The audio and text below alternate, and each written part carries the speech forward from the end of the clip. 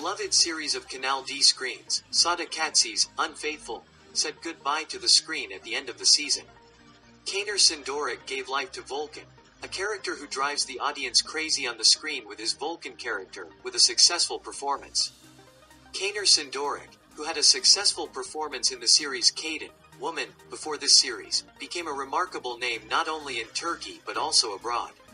Especially after the release of Sadakatsiz in Spain, the actor expanded his fan base.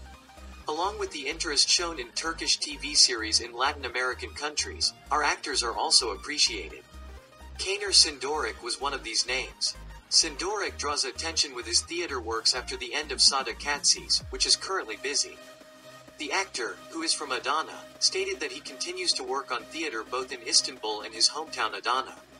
In the meantime, he also increased the curiosity by expressing that he had a surprise for the audience in the new season after Sadakatsiz. Although it is not clear that he has agreed with a project at the moment, the actor, who says that he is evaluating the offers, is likely to return to the screen in the season. The actor, who wanted to return to the screen after Sadakatsiz, said, "We are reading new things, we will come back with very good news soon," and revealed the possibility of coming back by agreeing with a project. In the meantime, the actor explained that he directed a theater play in Adana Ceyhan and that both projects he took part in were comedy works, and that he was preparing to appear in front of the audience with a comedy role on the Istanbul Moda stage.